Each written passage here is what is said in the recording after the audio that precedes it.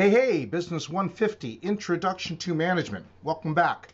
We're still in Module 8, but now we're on video number 3 in our series examining the topic of organization. And as you can see from this title slide, in this video, we're looking at the topic of job design.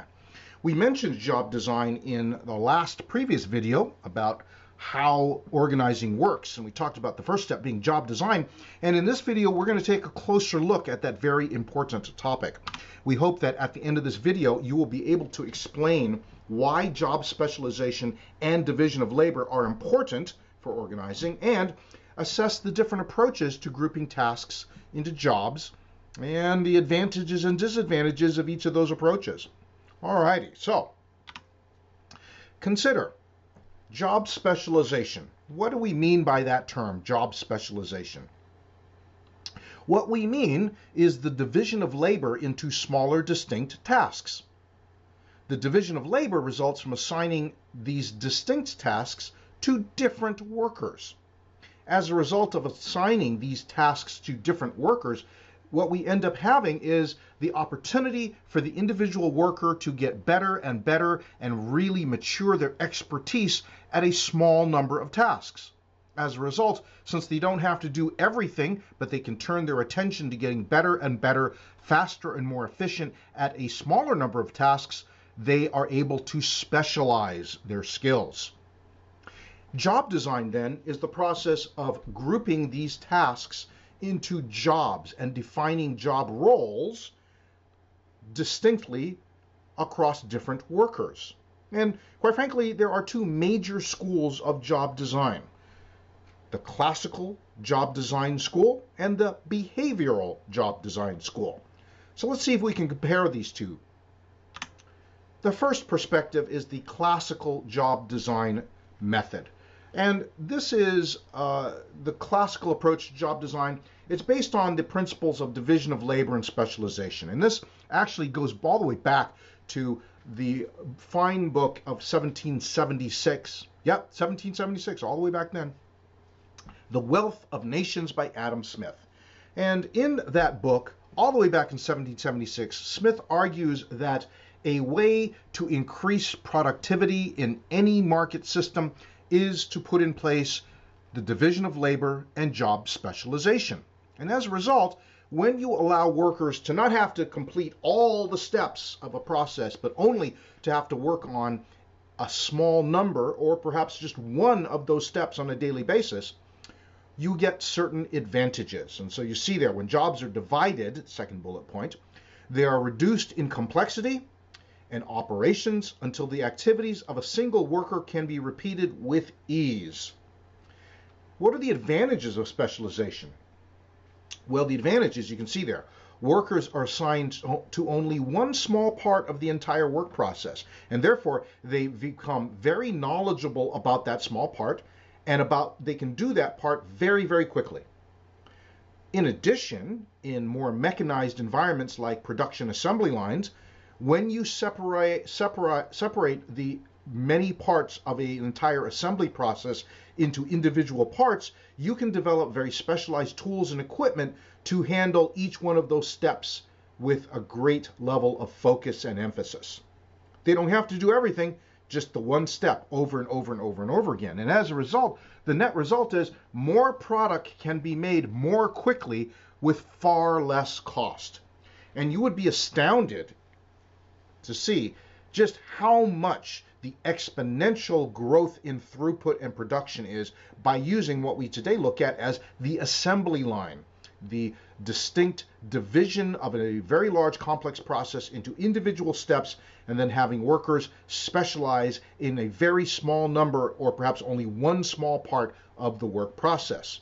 This is why we have affordable automobiles. This is why we have widespread affordable electronic devices. It's because of the classical job design approach, separating large complex manufacturing tasks into very small number of parts. But there are disadvantages, and you see it illustrated here with these very frustrated, bored, mindless workers just leaning their heads up against a cubicle out of frustration. The disadvantages of specialization, well, think about it.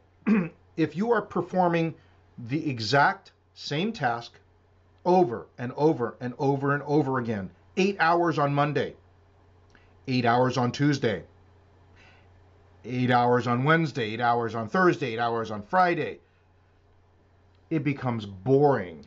It becomes monotonous. It becomes mindless. And that's what affects quality. Workers end up fighting monotony all day. And they end up fighting it in some ways by just being absent or calling in sick when they're not really sick, or showing up late and leaving early and being tardy and not being engaged, not being passionate, not really focusing, not just phoning it in, just showing it up for the money, right? And those kinds of jobs over and over again, the same repetitive movements, well, you know what happens? It results in all sorts of fatigue injuries like carpal tunnel syndrome and all sorts of things, right? Specialization allows managers to replace workers fairly quickly and relatively inexpensively, and that leads to job insecurity.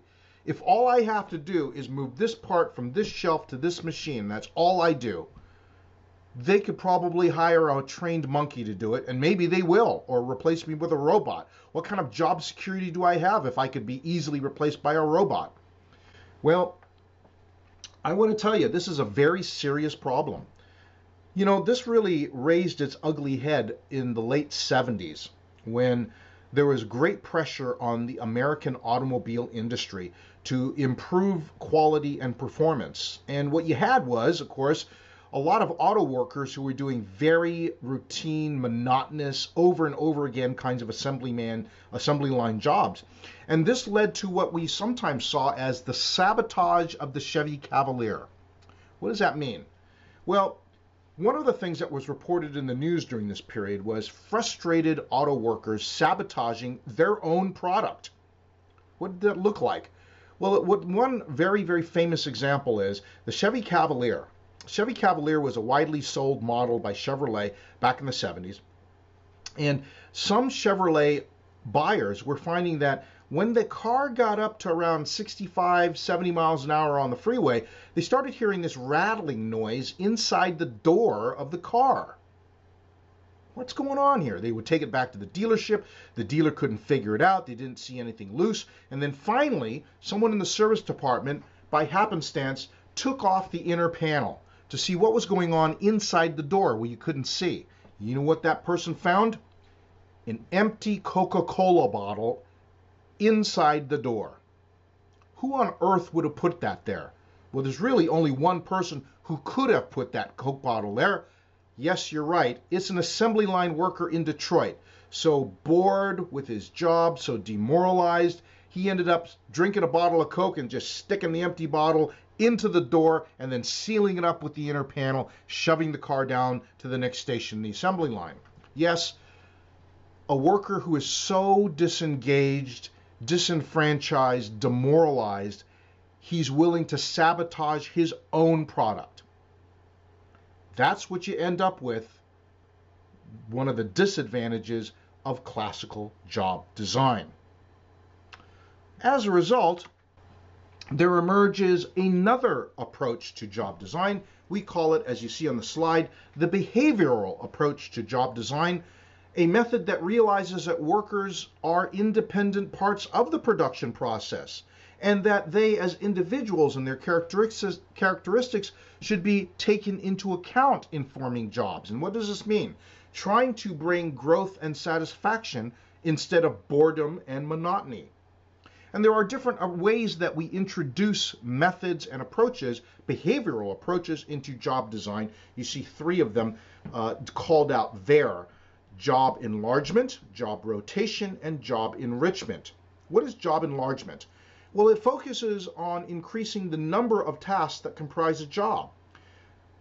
It helps people to fight boredom and monotony by giving them more than just one simple task or two simple tasks. You give them a few more and you get a little variety in the job, and that can help to mitigate boredom and monotony.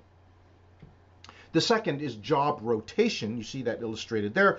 Involves a deliberate plan to move workers to various different jobs on a scheduled basis. And so maybe this next 2 weeks you're working at this station, but then after the end of the 2 weeks, you're moved to the next station. It means that you have far more variety and a different focus, and that breaks things up for you to try and fight the boredom.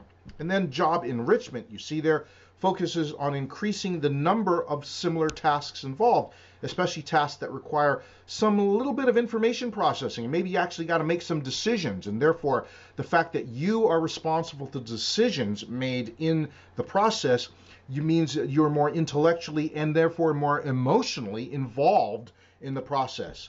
That's what's hoped for from each of these different approaches to expanding the job, in a sense, to be able to provide some more growth and job satisfaction. Some examples from the textbook, you see there, figure 8.2 in the text, examples of the behavioral approach to job design. An example of job enlargement might be an IT manager who also becomes responsible for information security, and so you are giving more tasks there, right? An example of job rotation, a civil engineering intern switches her job duties every 3 months, and so that way she begins to broaden her experience, but also gives her a relief from doing the same thing over and over and over again every single day. An example of job enrichment, you see it there, a product development team is given additional decision-making authority over the design. It's maybe an area that other product development teams in the past weren't given, but now since they have decision-making authority, they are responsible and they feel invested in making the right decision. Well, those are examples of the behavioral approach to sort of balance out and counteract some of the disadvantages of the classical way of looking at job design. I hope this is helpful. We hope this helps you to explain why job specialization and division of labor are important when we talk about organizing. In fact, it's the foundational bedrock of organization, and to assess the different approaches, this classical approach to job design, the behavioral approach to job design, and the advantages and disadvantages of each. So, hope this is helpful. We'll keep looking at this very important topic of organization and organizing in our next video. See you there.